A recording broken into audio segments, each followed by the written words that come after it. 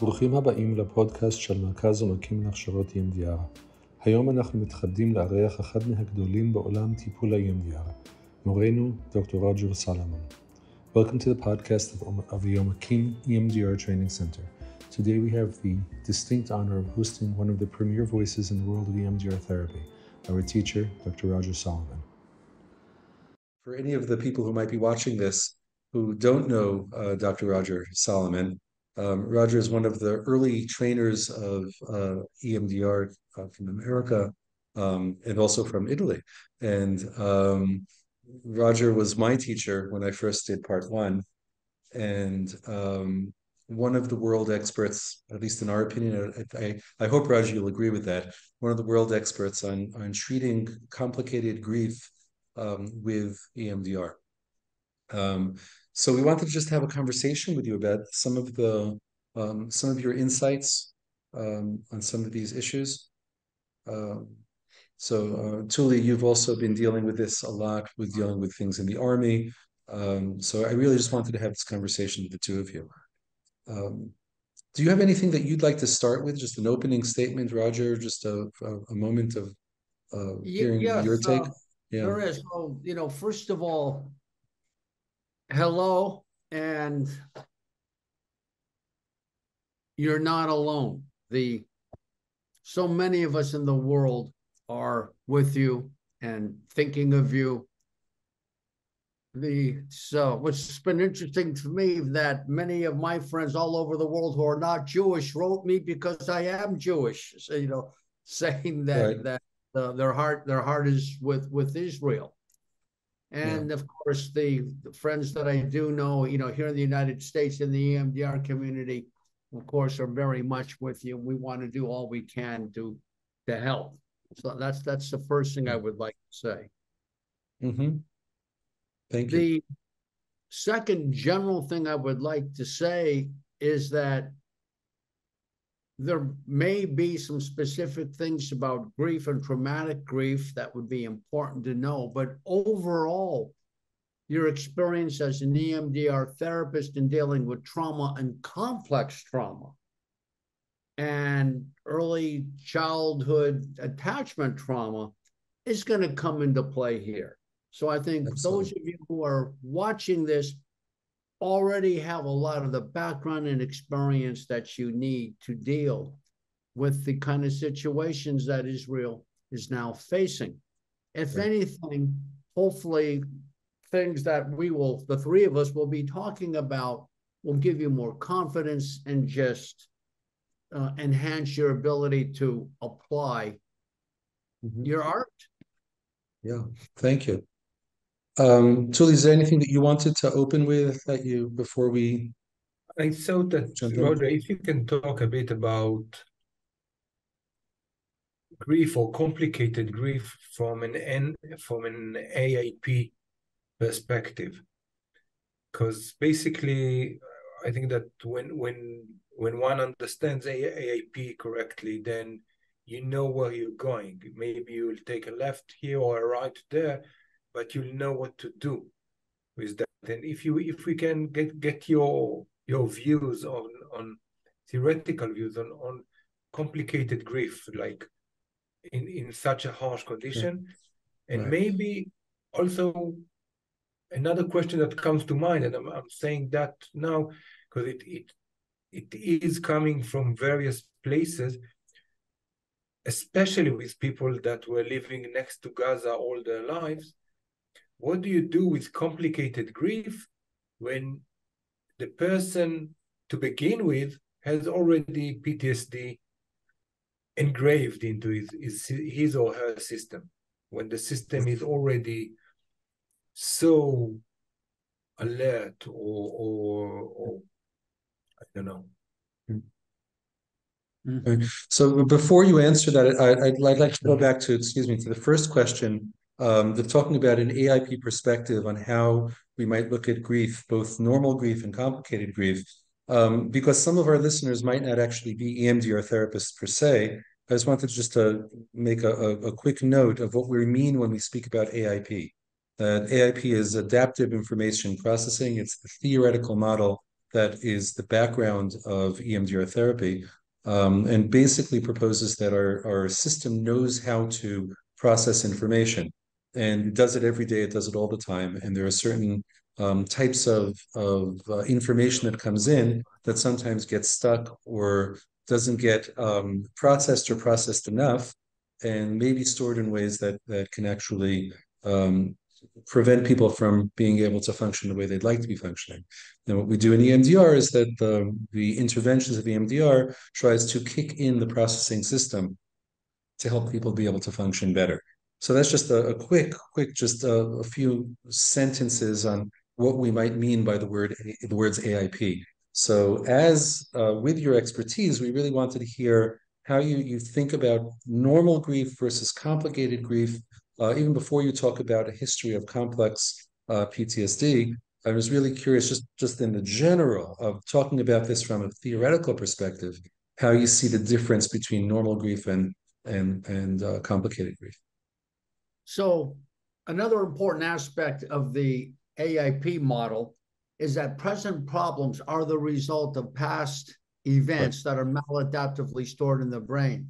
Right. So what happens is that we have maybe a history of trauma and loss, and this can get triggered in the present. There's some kind of a reminder, either external or internal, and it starts to trigger, it starts to bring up those experiences, events that are maladaptively stored in the brain, and that impacts present functioning. Right. So now let's put this in terms of specifically loss now. So let's define some terms. Grief is the reaction that we have to a loss: psychological, emotional, behavioral, physical, and spiritual. And there's so many different kinds of losses. So I'm going to make the assumption that we're talking about the loss of a loved one. But let's understand that, particularly now in Israel, there's also the loss of safety, and maybe the loss of trust and safety in the world, and many assumptions about the world, about safety, about oneself have been violated. So there really is a lot of loss, and including for many, loss of community. So in that sense, everybody has lost something. And there's also, when we talk about grief, I think we can talk about collective grief too. My first time in Israel as a psychologist was in 1995. I had been before in 1970 as a student at summer session, University of Tel Aviv. So, but one of the things I learned that first time is that every student, you can probably say every Israeli at that time, every man was a veteran, often of 3 wars. Every woman, if not a veteran, had lost somebody. Everybody had lost somebody. So certainly there's been collective loss, collective trauma, and I think that creates a context too. Now, mourning, we can look at the mourning process as an adaptation to the loss. So we have grief reaction to the loss, and mourning, the adaptation to the loss. And there's a number of good frameworks that help us understand how a person will traverse through the mourning process. But I do want to talk about the difference between, let's call it uncomplicated versus complicated grief. So uncomplicated grief is when we lose somebody, it's going to hurt. It feels terrible. It's going to be very distressing. We've lost somebody that we love, and we are going to have to adapt to the world. This is mourning. So we have to shift from loving the person in presence when they were alive to loving them in absence now that they are dead. So who we are in the world changes. Who am I? And the world changes. What is the world like without our loved one? And our relationship to the deceased changes as well, because they're no longer here. Now, something I want to emphasize is that we do not lose the attachment to the loved one. It transforms. All right. All the frameworks and books that you will read tell you that we are able to think of the loved one and remember them and feeling them with the memories and good feelings in our heart. And indeed, this is what happens with EMDR therapy, which of course is a natural process.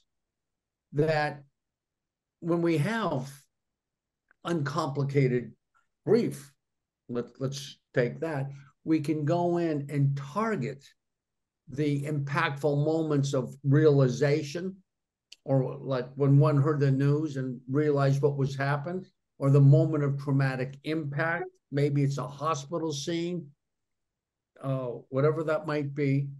And a person will start to experience intense emotion, that raw felt emotion that comes with the realization of the loss and the permanence of a loss. Our loved one is not coming back. And the so just for half a second, just to clarify, again, if I go back just to the theory of the AIP theory, so you're saying in normal, non-complicated grief, there still are moments that can be targeted that are may not be processed yet, that EMDR therapy could help that happen. But if I'm not mistaken, what you're saying, it's a natural process that also very often without therapy, those things would get processed, because that's what the processing system does. Yes, I am. That even when uncomplicated, EMDR can be helpful. If this is something that comes up in training a lot, because I'll put out there that it can be utilized. I'll give you this example. I was doing this training. I think I may have been in London. I'm saying this, and somebody raises their hand and say, why are we doing EMDR if it's uncomplicated and the person's going to be able to get through it? And then somebody else not just raised their hand, they jumped up and they turned around to this person and said, because it hurts like hell. It is still traumatic. It still hurts. And EMDR is a natural process that can facilitate the healing. I have done hundreds of sessions with people who have lost loved ones, mostly the survivors of police officers who have been killed in the line of duty. Okay. And who are going through a grieving process, but normal. And EMDR therapy has been helpful, and indeed follows pretty much the same pattern of there's the experience of that raw felt emotion that comes with realization. But then what happens is that positive, heartfelt memories and moments start to link in. Now, in terms of AIP, we can think of it this way. The trauma can block access to positive adaptive information, which can be the positive memories. A person thinks of their loved one and they're not here. They're gone. Somebody I love is gone. I'm alone. That connection is gone. And that hurts so much. That connection to the loved one is gone. And once we start to do the processing, again, there will be that raw felt emotion that comes with the realization of the permanence of a loss. Roger, you're saying something very important. One sec. Once we were able to do that, then adaptive information is able to link in, and this usually takes the form, among other things, of heartfelt, meaningful moments that give the mourner a sense of connection. So this is the transformation of the attachment. We don't lose the connection to the loved one. It transforms, but yes, it will take time.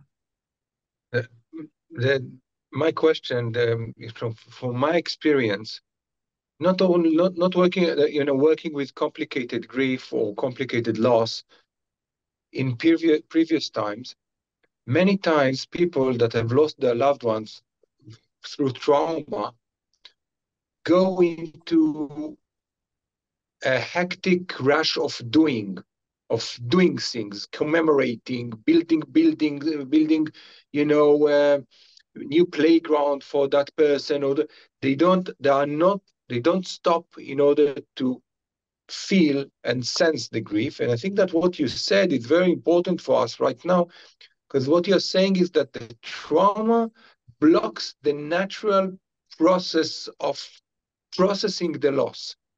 Because I have such intense feelings or sensations, when the grief is complicated, I'm blocked from my natural resources that can help me deal with the loss. Am I right? Did I get you right? Yes, you're right. And you're saying something else. People start to do something to commemorate. It's important to remember. But what can complicate the grief, in fact, we can almost use it as a definition, is the difficulty to realize the permanence of the loss. So it's important to have memorials to remember. It's important to have, go to the cemetery, to say Kaddish, to do things to remember. Look at photographs, tell stories.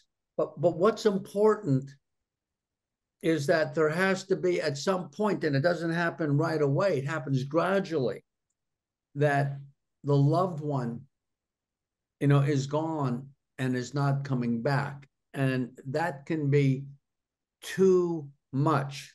Now, what I'd like to suggest is that from time to time, people react to complicated grief in an overdoing.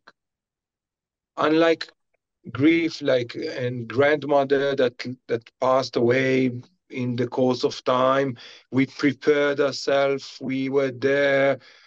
In a complicated grief, traumatic grief, people turn to maladaptively overdoing things, avoiding the ability to be there in the moment. Yes, א.મ.ד.ר, our good friend, would call this substitute actions, that the emotions are so overwhelming that there are these substitute actions to deal with it. That's very important. Something it's very important to understand is what creates the complication. And this is where AIP model is helpful, past, present, and future. Research has shown that a person's attachment style accounts for the variance in how a person grieves. Okay, this is important. So attachment isn't love. Attachment is safety. And we're born into this world with an action system, attachment action system, to attach to a caregiver for safety. So, and there are going to be, of course, some parents that are good enough, and when the child is in distress, the parent is able to offer comfort.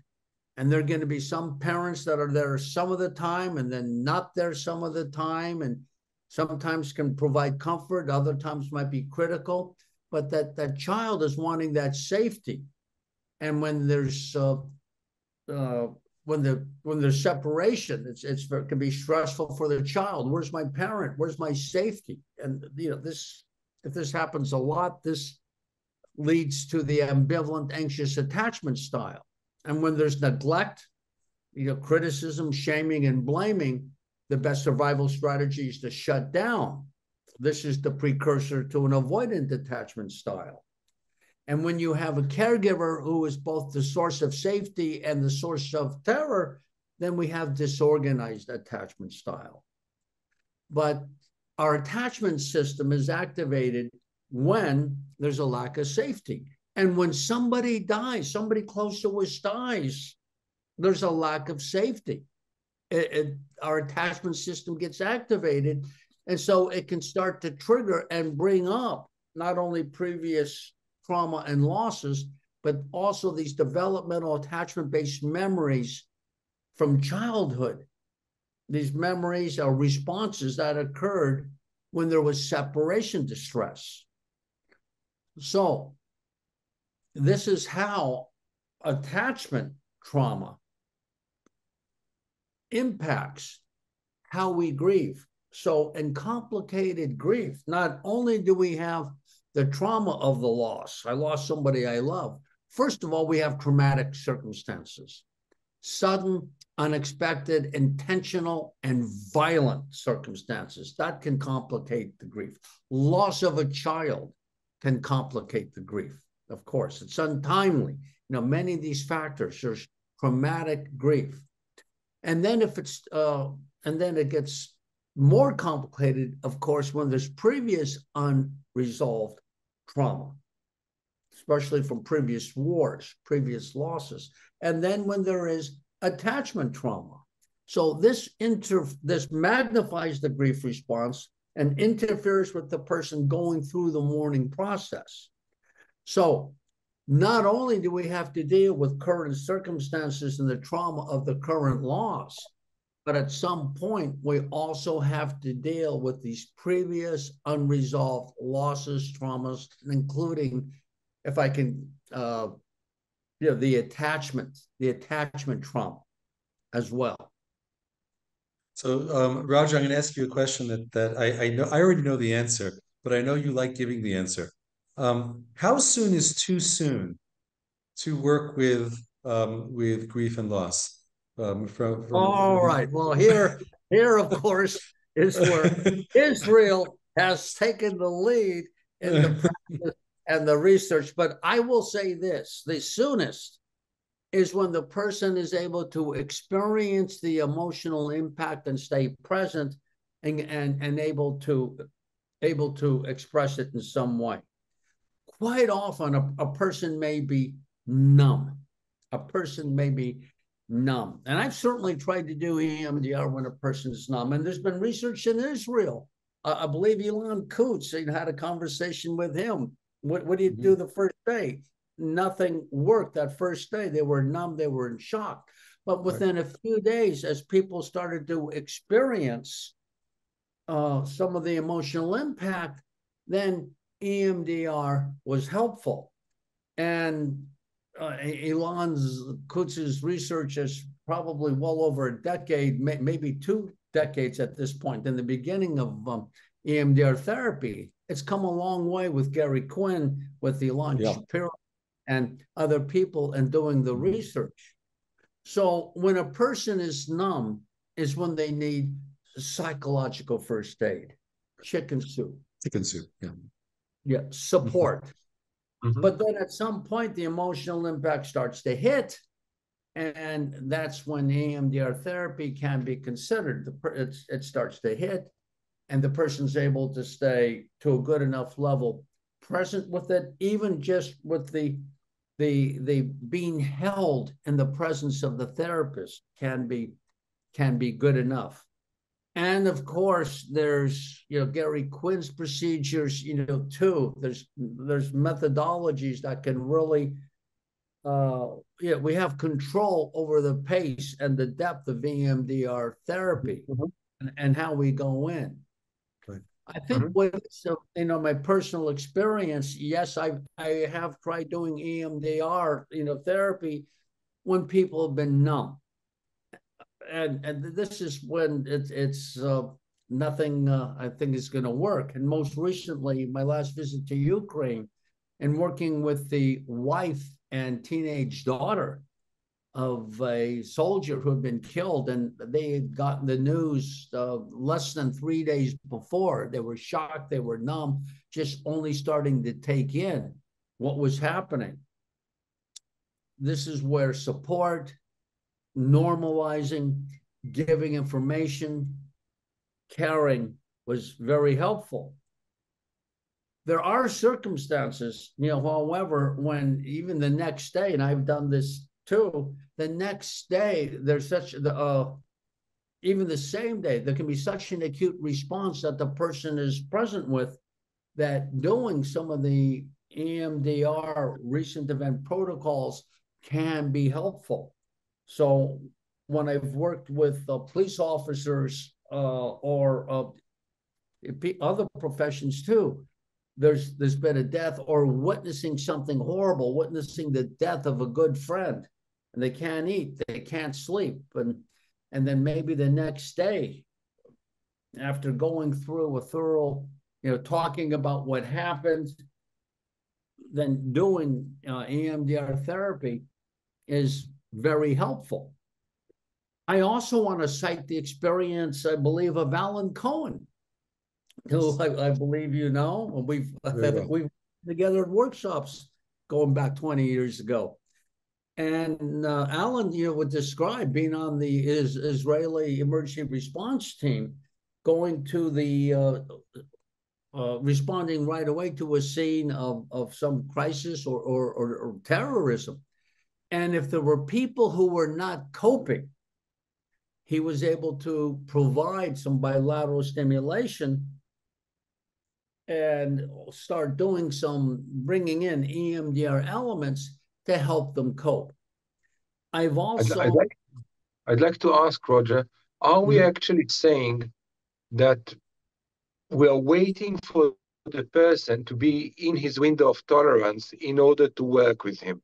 Maybe he's outside his window of tolerance because of numbness, or maybe he's outside of his window of tolerance because he's too agitated. What we want him to be is inside the window of tolerance. Well, people go outside the window of tolerance all the time. Yeah, sure.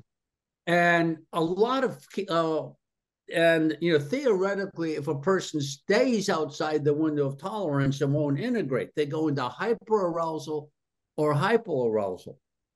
So the longer I work, which seems to increase every year as I get older, the more I realize the importance of the therapeutic relationship and presence to keep the person there. There are ways, not just with our presence, but ways of slowing things down. So people go outside the window of tolerance all the time. What we have to do is recognize it when they're getting outside and then do some things to bring them back within. And there's a number of different ways to do that. A lot of it is holding the person in our presence. I've had talks with Francine, who these were her words. Can you hold this person in your presence? So dyadic regulation is very important. So a person can go outside, they're going through hell, we go through hell with them. That's really very important. So, and again, there are some methodologies with EMDR therapy that Gary Quinn has developed that I have found very helpful. His emergency procedures that when a person's outside the window of tolerance can help bring them back inside the window of tolerance.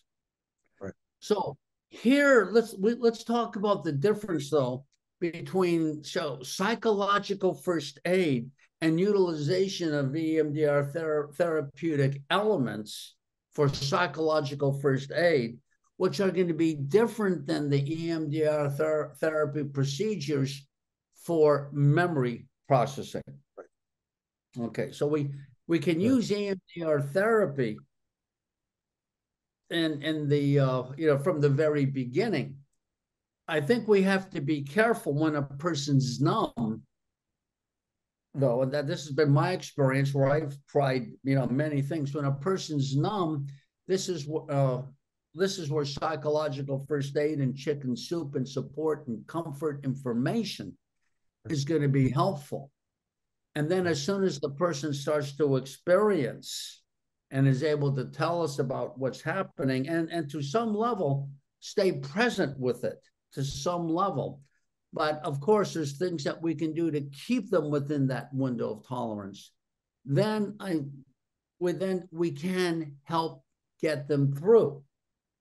I'm recalling another example of a colleague. A man shot himself in front of his wife, and the next day she can't function. So he did the usual thing she would do through talking through. Wasn't so helpful. She still wasn't functioning. But focusing on the image, adding bilateral stimulation, then the sound, then the smells, some of the sensations, because some physical matter got on her, helped at least calm her so she could start coping, come back to earth and at least start functioning. And then, of course, treatment continued. So we have EMDR therapeutic procedures that can be helpful in very acute crisis intervention. And then as the person is able to experience the loss too, then there's EMDR therapy memory processing procedures that we start to use. Right. Yeah, so we've been, I also know that the EMDR Institute has been focusing on this for at least the past decade, of bringing back EMD versus EMD small r versus EMDR. The RTEP procedures use that as well. And we've been finding that making that distinction of what am I trying to accomplish in this moment will really guide practice. So you'll have some things that are really just about grounding. It's not about EMD even. It's not even about EMD small r. So with Gary's procedures, just ground, present, here, now, not there. And once you have somebody here, we still need to do a lot of desensitization. So then we're going to pull out a lot of the things that we do with desensitization. When a person is actually within the place of the window of tolerance where reprocessing can occur, that's where we're going into the EMD small r or even regular EMDR processing. Well said.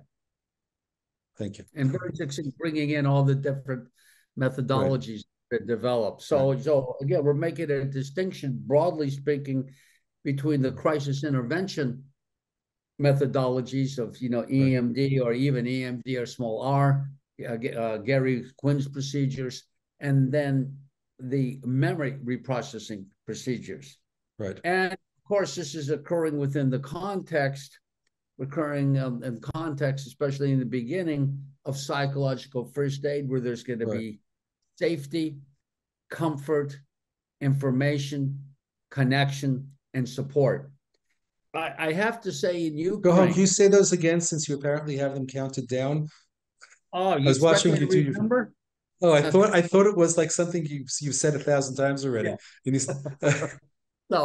So again, the psychological first aid, okay, safety, safety first. A person's got to feel safe. Then comfort. So there's food, there's water, there's blankets, some degree of shelter. I also respecting dignity too. So keep the press away. The gawkers. There can be the appropriate privacy. And then getting some information is important. For a major project that we set up in Italy, there's psychological first aid that's available for the relatives, the family members of people that are killed in automobile accidents. Mm-hmm. And one of the people who was part of our group who designed the program is a father who lost his son, and he so well articulates that what he really needed was information on what he's experiencing and what he will experience. So information is very much part of that. So, and then connection. Connection is so important. It's vital Okay. As a matter of fact, lack of support, being alone is a risk factor. So connection to family, to friends, other people. What I've seen, again, in Ukraine, as I've met and worked with many now widows, that there's support groups. There are other surviving spouses or widows that can get there, provide that information and support and say that, yes, it's awful, it's horrible, but things do get better. That sense of community also is very important. Setting up, and I know Israel's been doing this, a center where you list all the people that you know about, who's alive, who's deceased, where people are, using all our technology to help people connect to friends and family is very important. And then information too, as to not just about grief and loss, but as to what's happening, and giving us appropriate information in a timely fashion and in a responsible fashion. Information also as to what's happening.